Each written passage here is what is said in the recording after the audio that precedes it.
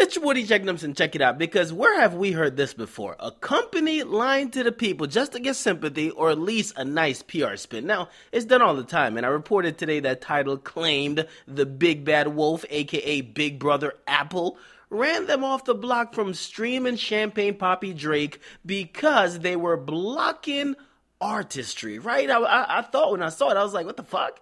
Is Kanye writing these PR statements over a Tidal? Now, I was like, okay, cool, whatever. I guess Apple's fucking hating. Okay, I guess. Now, hours later, I see on BuzzFeed that Drake's DJ, I guess, who apparently, for the purposes of the story, is issuing statements like he's a manager, Future the Prince. Last I heard, he was a DJ, but now apparently he's like a road manager, okay?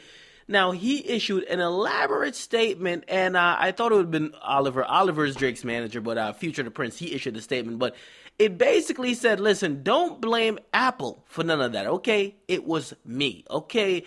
Now, the $20 million that Drake Camp obviously got from Apple, and if you don't know, that's what his deal with Apple reportedly is worth. Apparently, they don't want to fuck that up, because once Tidal put that negative press out on Apple, their camp, and I'm talking about Drake's camp, they said, whoa, stop all that shit, don't blame no Apple, it's us, okay? Now, Future the Prince said this, and he said it to BuzzFeed News. He said, point blank, 100%, I made the business decision. Apple does not have the power to stop us from being a part of a live stream. The only people that have the power to do that are Cash Money and Universal, and they are our partners. Now, when he was asked, like, so why the fuck would Tidal lie and put out that Apple blocked it? Now, Future the Prince said this. He said, I don't understand. If you're going to say something about the situation publicly, tell the truth. They saw the opportunity to take the situation and spin it in their favor as a publicity stunt. Now, he was then asked, like, okay, so why wouldn't you guys want Drake to be streamed to millions of fans via Tidal?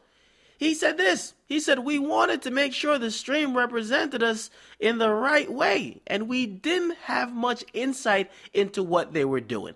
Aesthetics and quality are important to us, and we didn't have any control over that or time to investigate.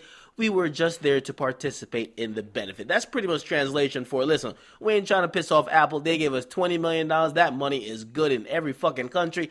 We told Tidal, hell nah, you ain't about to stream us, okay? We ain't about to mess up our check, okay? Now, Tidal still doubled down. They're still claiming that, nah, listen, Apple did threaten them.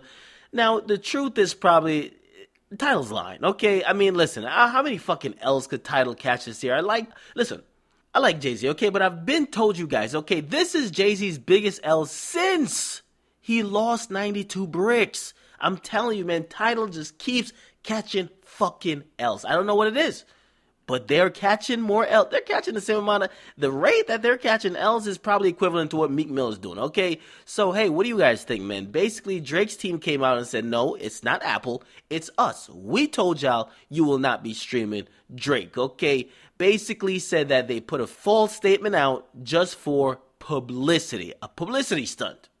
Where have we heard that before? It's Woody Akademiks. Get a comment box, make sure you guys weigh in. I'm out.